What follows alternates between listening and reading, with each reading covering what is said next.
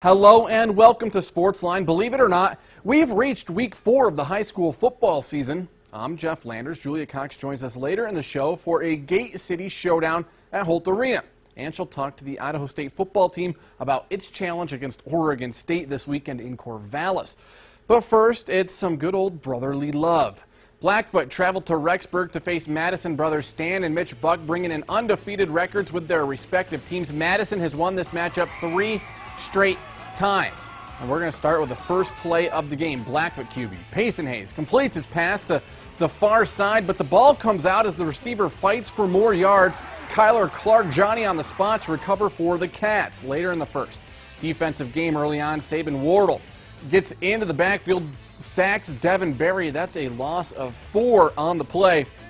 Then Madison would go 79 yards on a drive, capped off by Hayden Latham. He gets in from 1 yard out for the touchdown. Madison up 7-0.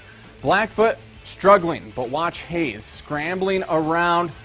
He's going to pick up a few yards, then hit the truck stick on the Xbox controller to bowl over the Madison defender, and he gets still going, picks up 6 yards on the play.